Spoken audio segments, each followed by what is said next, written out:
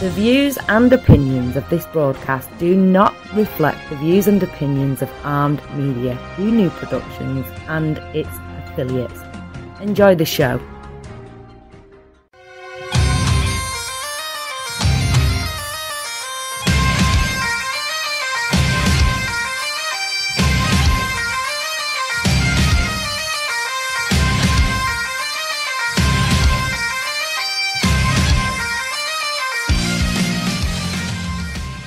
The love of God comment.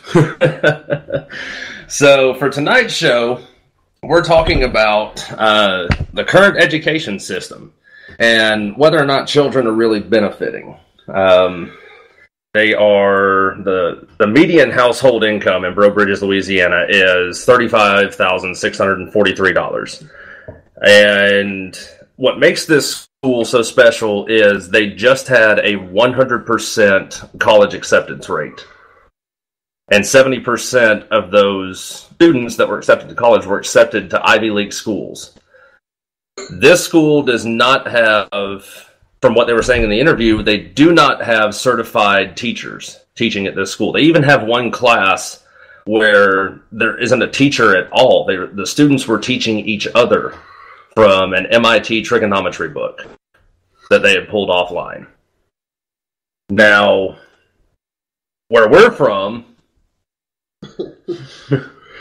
I don't have the exact numbers in front of me, but I do know for a fact the school that we went to, I don't think has seen a 100% college acceptance. I don't even think they've seen a 100% graduation rate in years.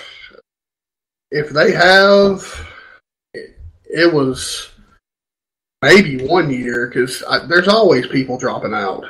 Yeah, around here, it happens. I mean, I got my good enough degree. Yeah. So I went on a website. It's called datausa.io, and you can actually pull comparisons between two different cities. So I pulled a comparison between Breaux Bridge, Louisiana, and Fultondale, Alabama. Now, the reason why we used Fultondale is they have a very similar population. Now, the population between the two, roughly about 8,500 people. And as I said, the median household income in Breaux Bridge is $35,000, where the median household income in Fultondale, Alabama, which is a suburb of Birmingham, is $54,000. Now, you had some statistics pulled up on your phone earlier. Another reason why we were comparing them is they had similar ACT scores. Yeah, well, when you were the first polling we did when we looked up Breaux Bridges, it was like for a range of like 2 years they had a 24 average ACT score.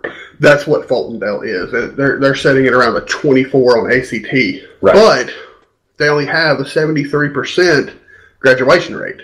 Right, and so you've got a lower income area with a higher poverty rate, graduating more students with less money.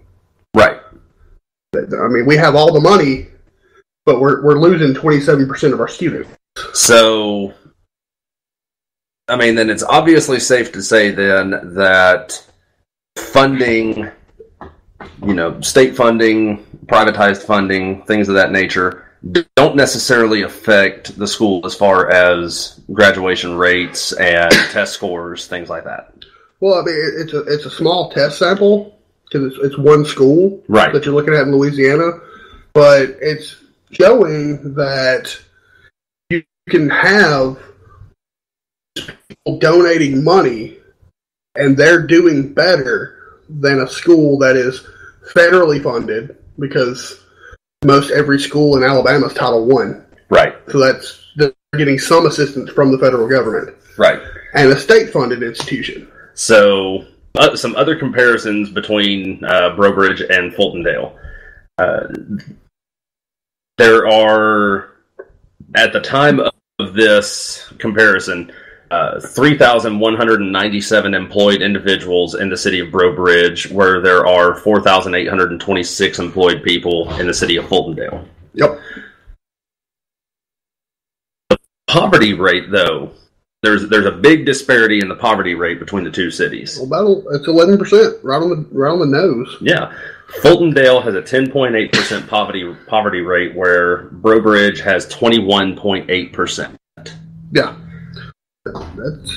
That's not abnormally high. It's not, but, again, we're looking at... Obviously, something is going on in Breaux Bridge that is making kids want to learn, want to excel, and better themselves. Well, I think when you look at the breakdown of it, it's probably the kids in Breaux Bridge are going, okay, what are our options? We can go to college. Right. But if we don't go to college, what else can we do?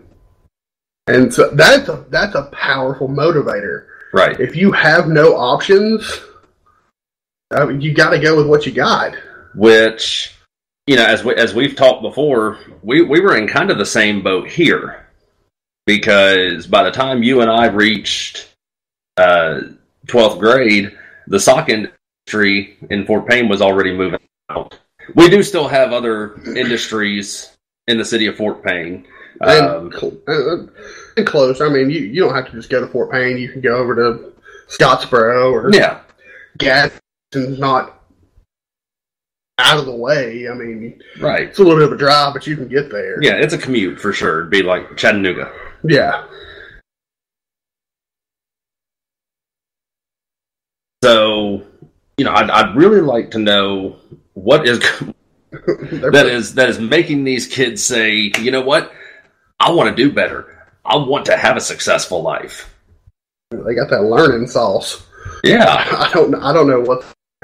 I would actually like to tour the school. I would love to see it. I would as well. That would, because I'll go to college now, and I have never walked into a classroom and seen 100% of one class fully invested in the class. I mean, I look around in my classes when I'm not doodling. There's people on their cell phones texting their friends. I've seen people in the back Snapchat while the instructor is teaching us. It's like, the hell are you doing? And that's the other thing about college, and obviously, each it's a case by case thing, but it's let's just say there's how many people would you say are in your class? It depends on the class. If it's one of my computer classes, 8 to 10. If it's one of my core courses, like if I was doing like a math class, there was 30 people. Okay, so we'll use your math class as an example, and we'll say, just for argument's sake, that there are exactly 30 people. Of those 30 people, maybe 10 of them are actually having to pay out of pocket to go to school. Maybe. Of those 10, we'll say 4 of them are the ones sitting in the back of the class, Snapchatting, not paying attention to the instructor. You are paying money to go to school. Yeah. You're not going on a, you're not there on a football scholarship. You're not there on a band scholarship. You're paying money out of pocket. And then you're sitting in the back of class, not paying attention, sending pictures on the phone, texting your sweetheart, doing whatever. And then you get pissed off when it comes time for final exams. You don't know shit about what's going on in class. Well, see, and that's the thing about, like, I have Pell Grant. So, like, my college is paid for by the government. Right. I have every opportunity to fuck off and say, oh, it's not my money I'm losing. I mean... No, it's my money you're losing. Thanks for the paper, buddy. But, I mean, I have every opportunity to fuck off and be on the taxpayer's dime, but I'm sitting here going, okay, look, I've got to learn this. Yeah. Because eventually, I'm going to need this. Not so much the math part. I should, if I ever have to do another distance formula or quadratic equation, I'll probably shoot myself. That's the other thing, too. Math. I don't know what in God's good name is going on with math in school these days. This Common Core crap that they're teaching. It reminds me of that Abbott and Costello skit. 13 times 7 equals 28. Hey, the numbers work. I've seen it. Yes, the numbers did work, but I'm going to pull up an example here, and this is an image that I'm pulling off of Google. So, problem says Jack used the number line below to solve 427 minus 316. Find his error. Then write a letter to Jack telling him what he did right and what he should do to fix his mistake. And then it's got the number line there, and God knows what's going on with it. It's witchcraft. That's what it is. But the parent of this child went off on the side of the paper, and he wrote down a traditional subtraction problem. He wrote 427 minus 316, then drew the line and wrote the answer. And his response to this teacher is perfect. I absolutely love this. It says, "Dear Jack, don't feel bad. I have a Bachelor of Science degree in electronics engineering, which included extensive study in differential equations and other higher math applications.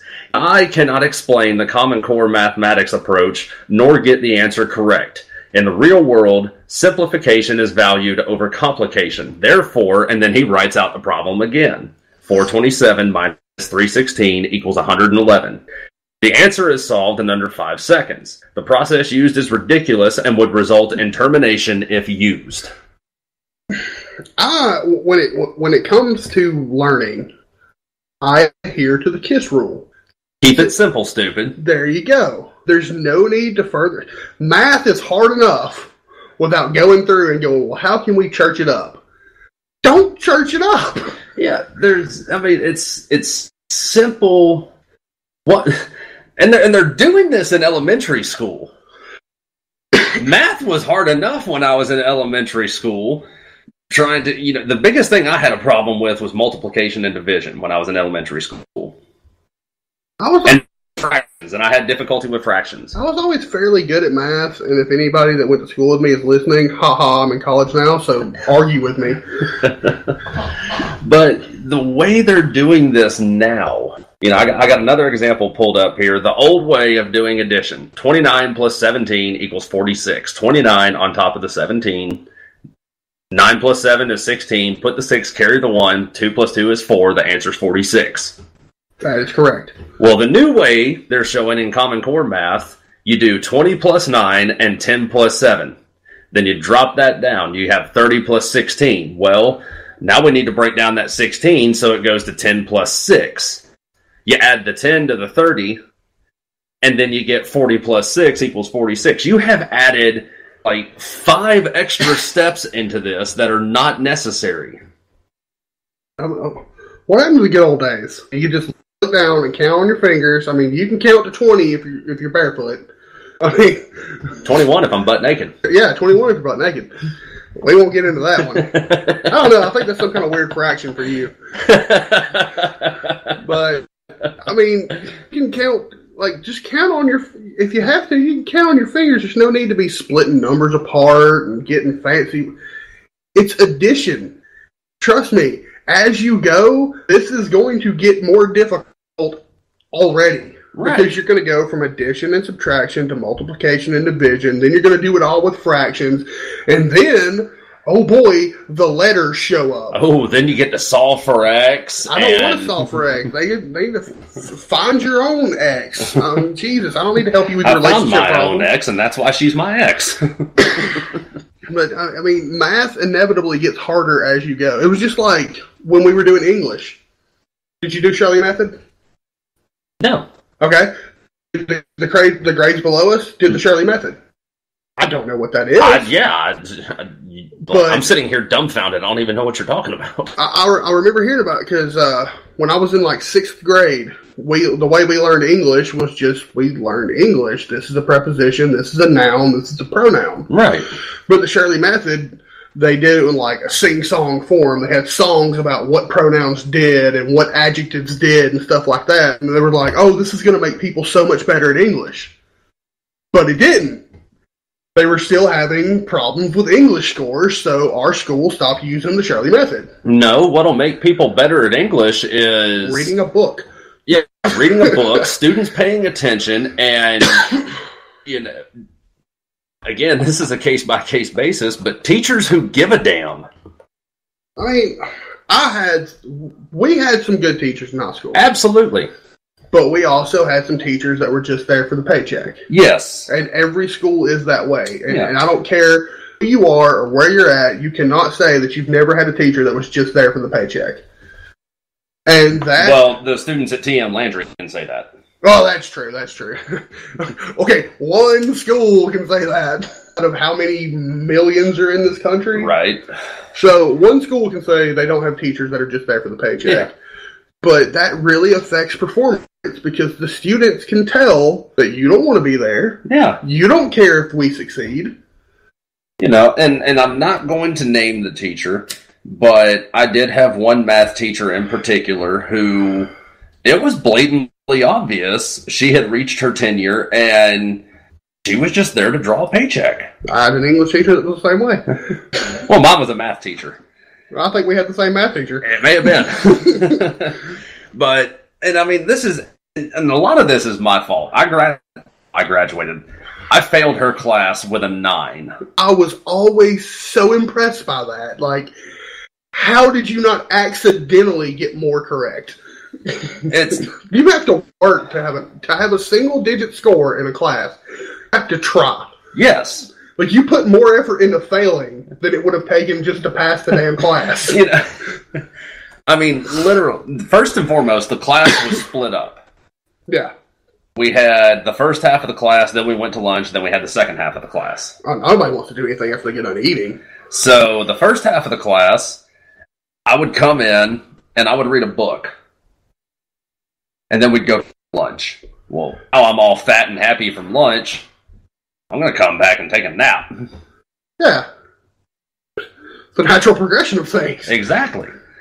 And she would walk around the classroom, and she would tap me on the shoulder and wake me up. Mr. Sanders, are you going to do this assignment? And she'd hand me the paper, and I'd just look at it, and I'd hand it back to her and go, nope. And I'd go back to sleep. Okay. But on Fridays, she gave us a pop quiz every morning. And I passed the pop quiz. I think that pissed her off more than anything.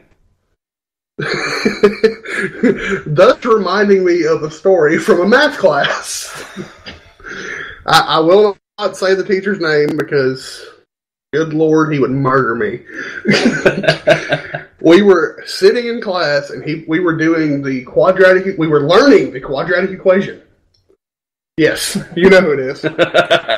So he writes the problem on the board, and because you've had this class before, you know how you do. He'd write it down and say, okay, try to solve it, and first one to solve it, raise their hand. Well, I'm not one for following the rules.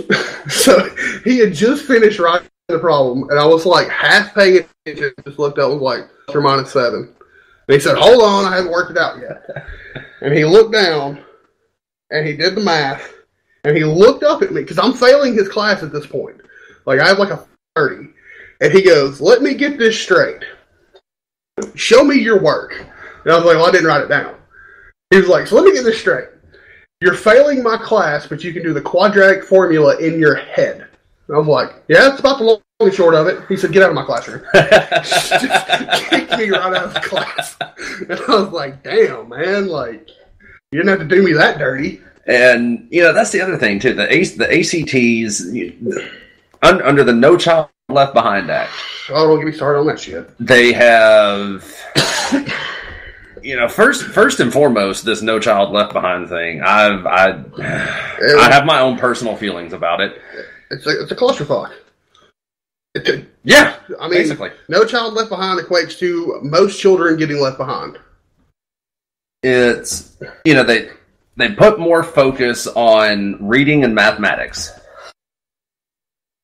When it came to the ACTs, they put more focus on reading and mathematics, and they're leaving behind social studies and physical education and U.S. history. All of these, science, yes, other important core subjects. Yes, No, we need to be able to focus. I'm thinking they need to be able to focus on reading the menu and counting out change. Which, there's a lot wrong with that, because if you focus only on 2 subjects, well, great. Now we're going to do really well in 2 subjects.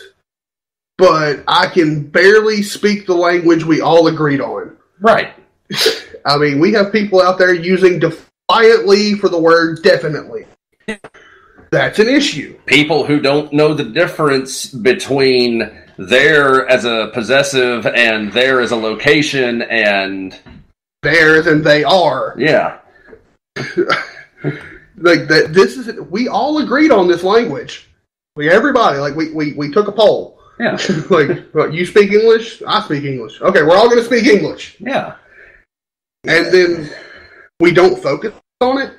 Yeah, and the other thing is schools in general, they are not teaching basic life skills that you need to be a successful human being. Not successful in the business sense, but successful at just living life. Okay. The most useful skill I learned in high school that I still somewhat use to this day was carpentry. Yeah. When we took our ag class. Yeah. I still use everything I learned in that class to this day. Yeah.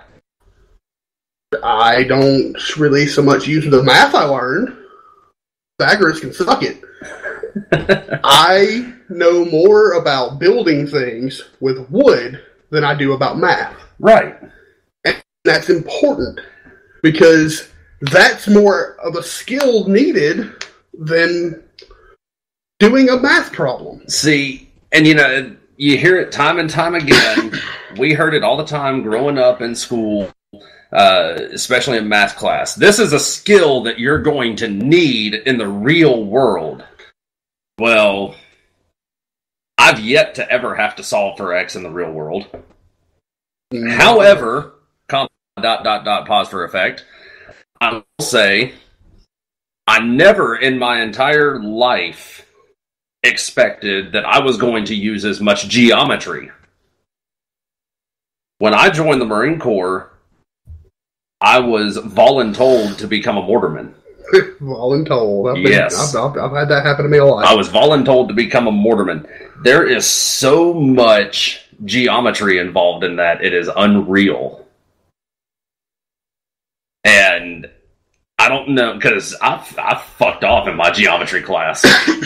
As did I.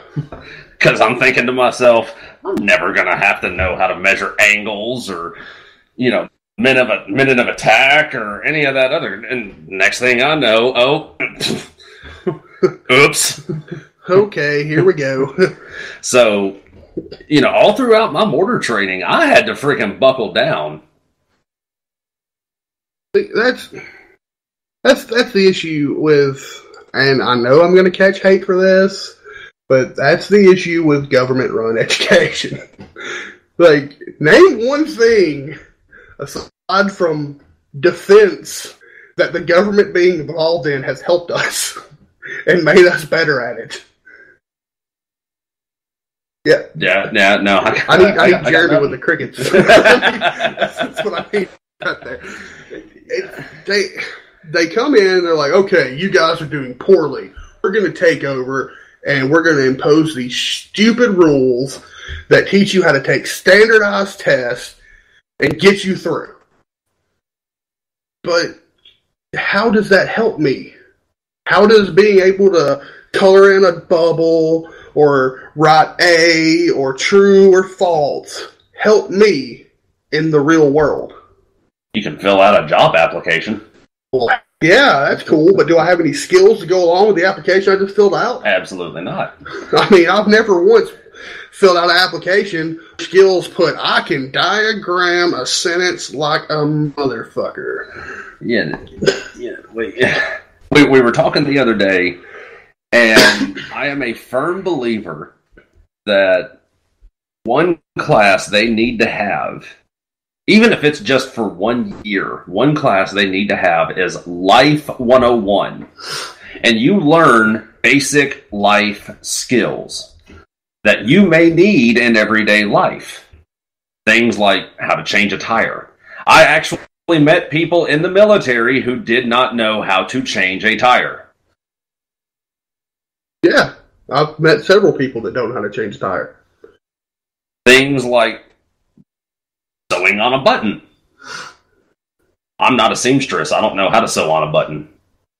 If I tried to sew on a button right now and tried to button up my jacket, it'd probably fall off. Well, it's because you didn't pay attention when you had to take that home ec class. Because we all had to take it. She wouldn't let us use the sewing machine. She was afraid one of us would sew our hand to the table. That's because one of us did sew our hand to the table. I can drive a forklift. I cannot drive a sewing machine. No. But, basic life skills. How to cook. Yeah, that's handy. Yeah. That keeps me alive. We did a little bit in home ec. Not really. Yeah, I think we baked cookies. We didn't even do that. We baked cookies and we made Kool-Aid. Why couldn't I get the cookie class? I didn't get that. We baked cookies and we made Kool-Aid. And aside from that, we didn't learn how to brown meat or, make spaghetti or, actually cook a meal. And you won't, because they don't see that as important in school. But what they think is important and what's actually important, two totally different things. Right. That's why, I don't know if you agreed with me when I proposed my radical restructuring of the school system. Oh, no, I did agree with you. But, see, at our school, when you got to 9th grade, you had two choices. You could go standard diploma or advanced diploma. Advanced diploma is basically learning everything on standard diploma just at a faster pace. Right. So when you get to your senior year, junior and senior year, you can do dual enrollment or AP classes. Right. See, what I would like to see is, because especially for kids around here, I can't speak to kids in other areas, but I know for kids around here, by 9th grade, they know if they're going to college or not. Right. They've already got it in their mind. They know they're going to go. And the other thing is, once they get into 9th grade, I can't remember if it's 9th or 10th grade, but they also have the option to start going to tech school. 10th grade. 10th grade, yes. They have the option to start going to tech school, learning an actual trade. What I would like to see is get rid of the tech school altogether. Right. You don't need the tech school anymore for what I'm proposing, because it's going to be at your school. Instead of doing advanced diploma and standard diploma, you do a technical diploma and a collegiate diploma. Right. So when you get to 9th grade, if you're one of the kids that says, I'm not going to go to college, I don't want to do it, I don't like school, I don't want to go to school more. Right. So they say, okay, well, is there a skill you want to learn? And then you get into welding or carpentry or auto body or masonry or something.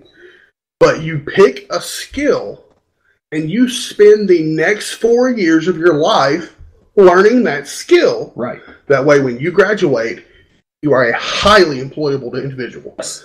So instead of graduating and going, well, I don't know anything, so now I have to go work at fast food. Yeah, because the way you're talking about doing it, by the time, if you go the tech school route, yeah, by the time you reach the end of your 4 years in whatever skill or trade it is you learn, be it electrician, plumbing, masonry, whatever, you have surpassed, by the time you reach the end of your training, your 12th year, once you graduate, you have surpassed the requirements needed to fulfill an apprenticeship. Well, yeah, usually. And what happens when you fill out a job application? How much experience do you have? 4 years. I have 4 years experience doing this. Yeah. Where did you get your 4 years experience? I got it in school. Yeah.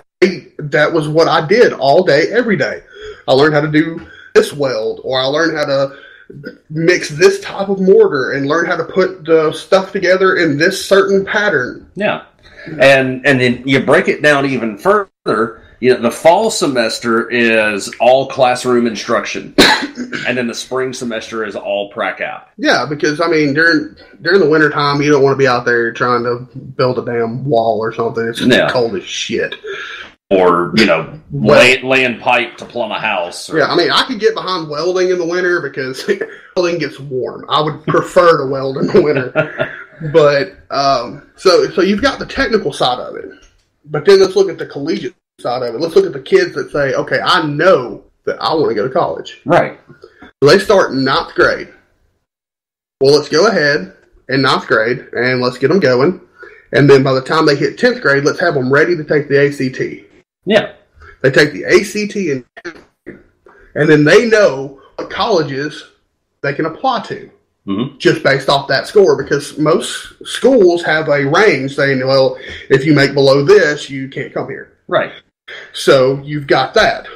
And then let's go ahead and start dual enrollment as soon as possible. Yeah. And then you can use your 11th and 12th grade years as college prep. Not even college prep. If you do it properly, if they did this properly, you could leave high school with an associate's degree. If you did it properly. If they were like, okay, well, I know I want I want to do this. Like me, I knew in 9th grade I wanted to work with computers. Mm-hmm. So if I would have had the chance on advanced diploma to do dual enrollment and take the classes I'm taking and then take collegiate level classes and get them done, I could have already had my associate's level degree when I graduated high school, and then I don't have to spend the thousands of dollars it takes to get that associate's degree. I can spend money to get the bachelor's degree, which better prepares me more so than the associate's degree. Yeah. And then, like I said, you can do the additional add-on, have a third route for the individuals that know. I knew by the time I was in 9th grade, I was joining the military. I think you knew before that. You always kind of had a high and tight. Well, that's why I said by the time I was in 9th grade, I knew I was joining the military. Of course, by the time I was in 9th grade, September 11th had already happened.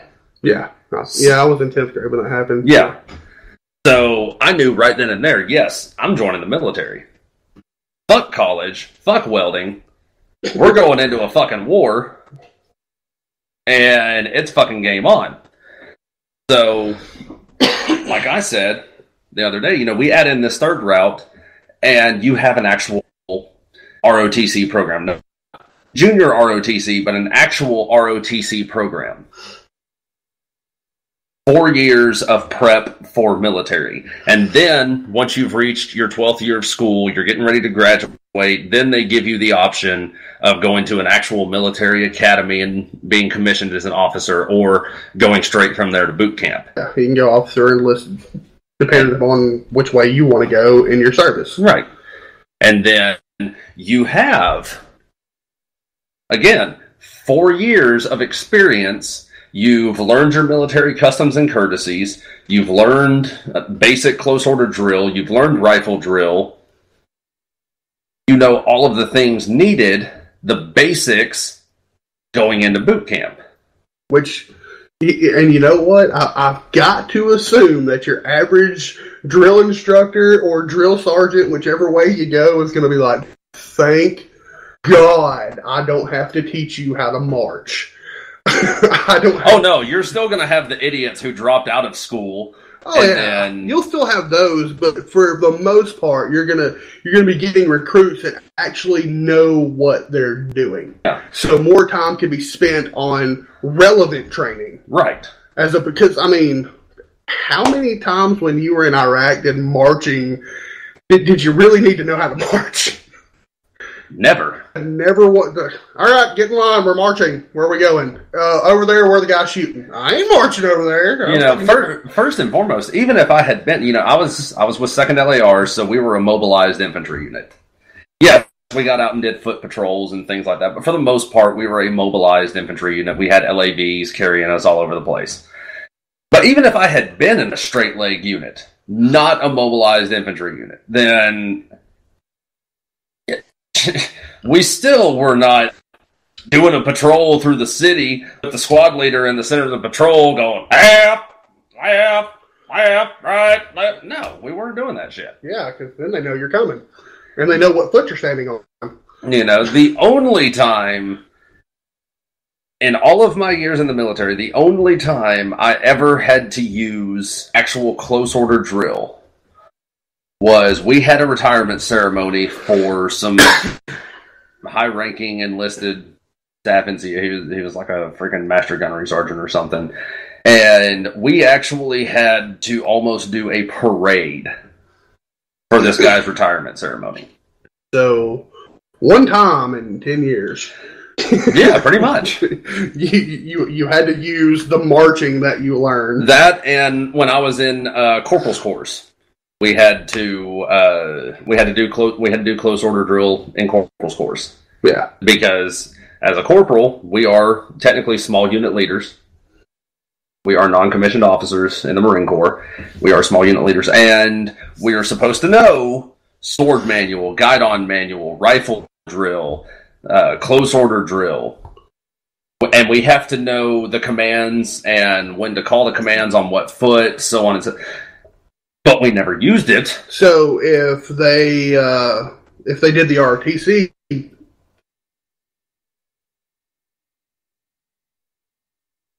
route, would that do away with the need for corporal's course? No, I don't think it would, because corporal's course is a leadership course. Yeah. You're instilling in each individual the core leadership values. So, no, you would not do away with corporal's course or sergeant's course or the staff NCO academy or anything like that. You just wouldn't have to focus so much on the... You could focus more on... the leadership aspect. Yes. And that's what you want. You want strong leaders. Right. And that's the thing, with the way you set up the school. If you do it properly with the technical degree, you are creating an employee that is well versed in the, and think of the amount of training that saves a company. That saves you money, because now I don't have to teach you how to weld. Right.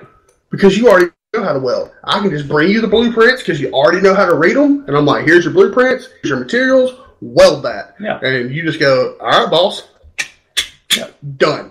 Don't have to teach you how to drive a forklift. You already know how to do it. Exactly. And that would save money. It takes training. You don't have to train. I mean, granted, there are going to be people, like you said, that drop out and still have to be trained. But the vast majority of people at this point wouldn't need training. Oh. Just like when you leave with from the collegiate path. Now you don't have to go to college and take those eliminator courses that everybody hates. Like speech and, your first level maths and stuff like that. Those are the eliminator.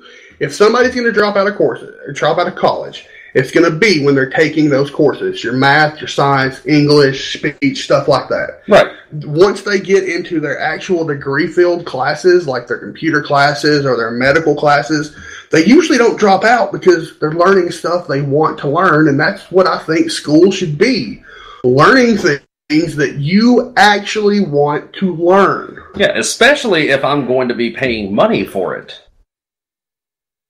And I mean, even in a public school system, I would have done a lot better in class if we were learning things that I actually wanted to learn. Yeah, we for sure we would have done. I mean, we excelled in band as it was already because we pushed ourselves. But if we had been actually given music that made us challenge ourselves instead of us having to go out and find it, oh yeah, then I mean, it's just like that. Like, I loved computers in high school. Yeah, but we only had 3 computer classes. Yeah. It was like you had a basic introduction. You had your keyboarding class, which taught you how to type, which is a handy class. And then you had oh my god, the one where you made all the flyers and did spreadsheets and stuff like that. Yeah. Basically, for people that know anything about college, it's microcomputer applications, just like CIS 146 or something like that. Right. We had that in high school. And then we had one more, and I can't even remember what it was. But it didn't deal so much with the computers as, like, the software. And I'm not a software guy. I'm not going to be a software engineer. No. I freaking hate coding. I've taken coding classes. Coding sucks. of you out there that know how to code, I commend you, because I will never do that shit. But I wanted to learn more about hardware. So if we would actually got to break down computers, because, I mean, we got new computers. So we could have took the old ones apart and learned how they worked. That would have been more fun for me. I probably would have done really well in that class. See, the one computer class that I did well in was the one you were talking about, where we were building the flyers and the ads, and, the graphic design. That was the kind of thing that interested me when it came to computers, was graphic design and graphic artists and stuff like that. Yeah, you know what they added after we graduated? What's that? A video production class. Actually, they added that. I was in that class. Oh, I thought that was after I graduated. No, they added that. Well, you actually graduated. The football team had just gotten new video recording equipment to record football games and the practices with, and they came to me because it was all being done on an iMac computer. And at the time, I was pretty much the only person in the entire school who had any experience using an iMac computer. I had the old school iMac too, the all-in-one with the colored and yeah. Which I knew how to use it. Me and Nathan always knew how to use a Mac, because like we were the computer nerds. Yeah, like we used to fuck with people when they would go, because there's that one function key that makes all the desktop icons go away. Yes. So people would sit down at the Mac and be like, all right, what do I do? I'm like, hit that button. And they push it. And I'm like, what the fuck did you do? And so they're freaking out thinking they just broke a $2,000 computer. And I'm like, just hit the button again. It comes No, you see, you got to carry it on even further. You got to be like, okay, no, don't worry about this. Let me get in here and fix this, crack the knuckles, get in here, hit a few keystrokes, and then bam, hit it, and then it all comes back up. Yeah, I didn't take it that far. Yeah, but every time they had an issue with that freaking computer, they couldn't get the software to load, or they couldn't get the videos to upload to edit and all that. I'd be sitting in the middle of the class, and then I'd hear it over the intercom. Can you send Daniel Sanders to the computer lab, please? Oh, yeah.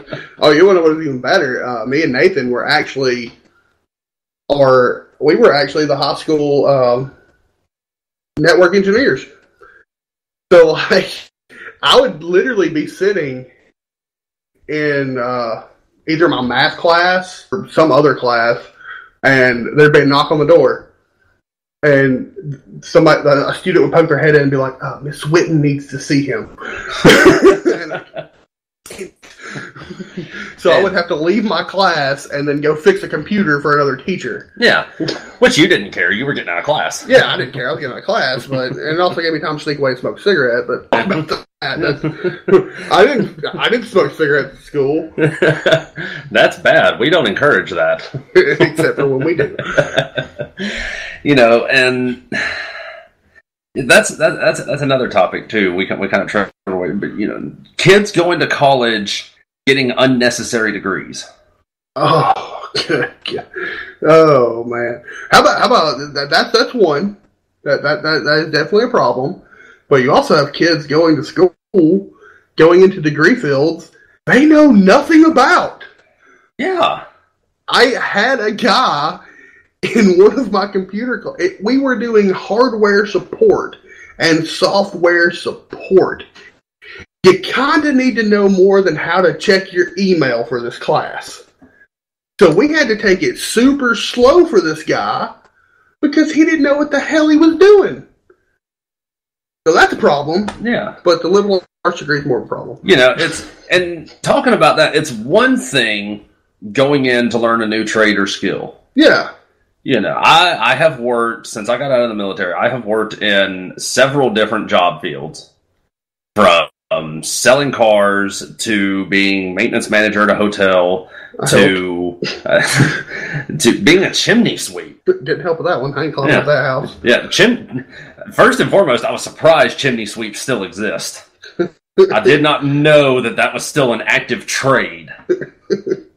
But I was actually working as a manager. I was the maintenance manager at said hotel, and we had this city council get together at the hotel, and I'm leading a group of city council members around the hotel, telling them about everything. And one of the city council members was the owner of the chimney sweep company, and started talking to me and, started talking to me about money and all that other stuff. And then he just offers me a job. He's like, do you know how to turn screws?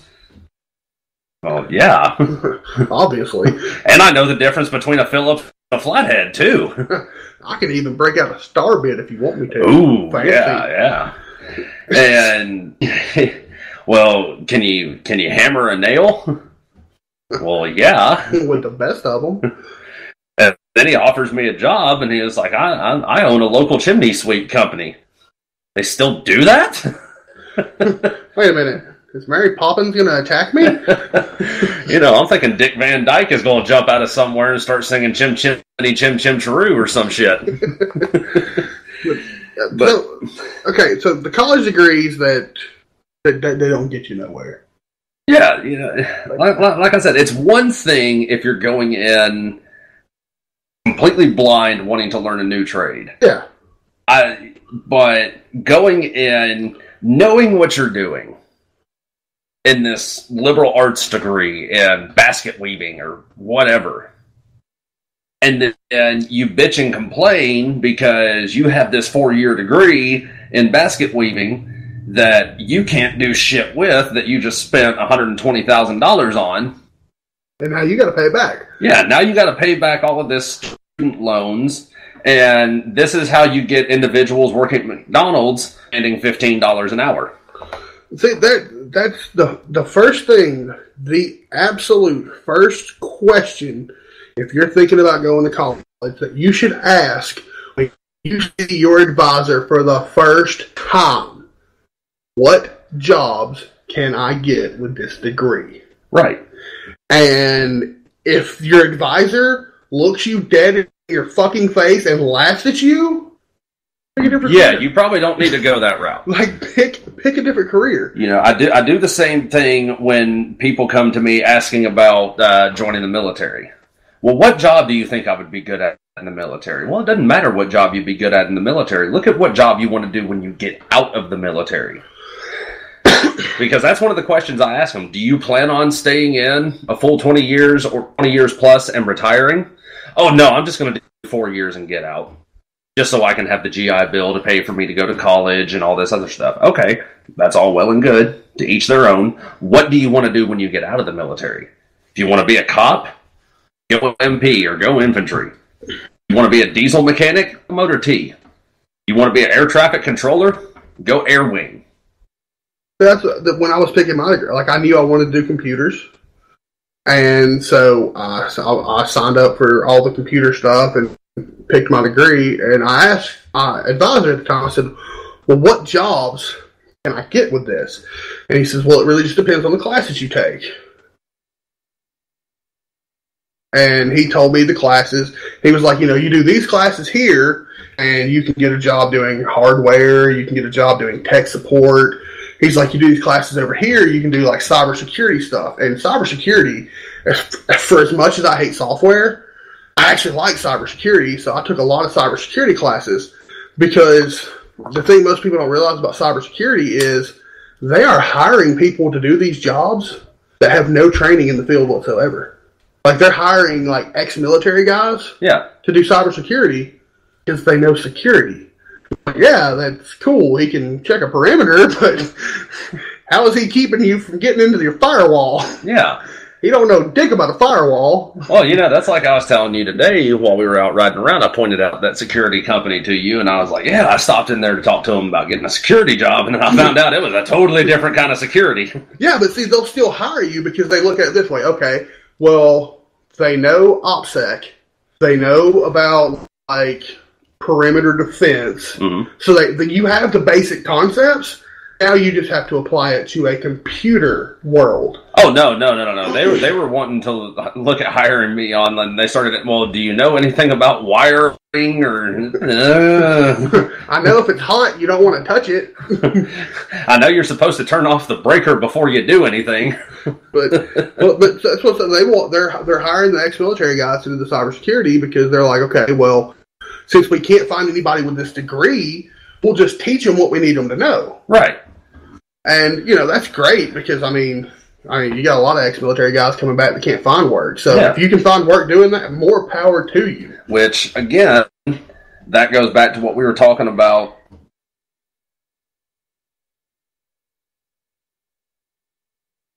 Changing the way things are done.